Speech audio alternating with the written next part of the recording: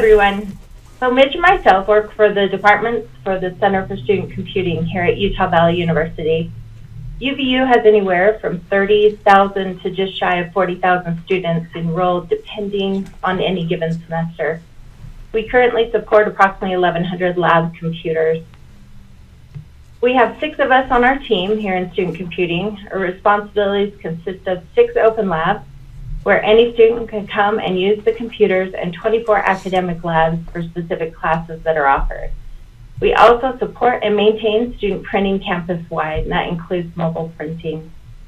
Currently, our computer lifecycle replacement is approximately every 4 to 5 years, and we re-image at least 1 to 2 times a year or more, depending on the need of the student. When I was hired on as a technician for student computing, it was 2006, and we were on Windows XP.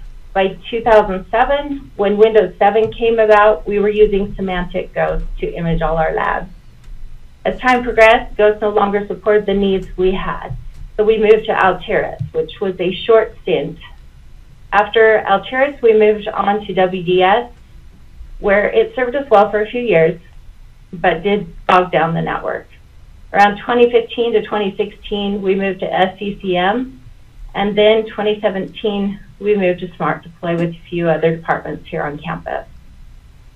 SmartDeploy solved many problems for us, including cutting down imaging time, as well as we did get some corrupt applications from other deployment services as well. We have a lab of 124 computers, and it would take us 17 to 18 hours during a weekend to get the computers ready for the semester. With SmartDeploy, we can finish the entire lab, start to finish, in about 6 hours. I will now turn the time over to Mitch, who will discuss the process we went through with SmartDeploy and Windows 10 migration. All right, good morning, everyone. My name is Mitch. What we did when we decided to change our deployment solution was we took a number of products again. We reevaluated Ghost, Altiris, WDS. We reevaluated all of those, see if they were viable solutions. Then we came across SmartDeploy.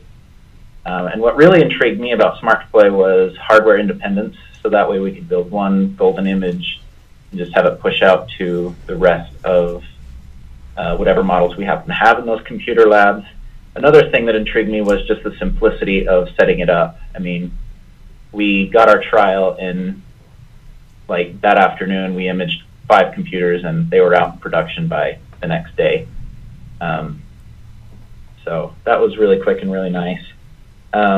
Things have changed while we've been using SmartDeploy, just based on we've been able to cut down our imaging time. As Kim mentioned, our giant computer lab of 124 takes about 6 hours. And our other smaller computer labs, consisting of about 30 to 40 machines, used to take about 1.5 to 2 hours. Now we can get those done in about 45 minutes to an hour, so it cut our deployment time in half. The end of summer of 2017, 2016, I think it was 2017, we had to make a push to Windows 10 with new machines coming out saying we're no longer going to support Windows 7. So SmartDeploy made it really easy. They already supported Windows 10 at that point. One really nice thing was we were able to just grab the platform packs, our driver packs from SmartDeploy. They already had Windows 10 ones built. We were able to reimage our lab machines, and they were up and working just fine. We set a lot of things in our Windows 10 image, set it and forget it, and left it alone.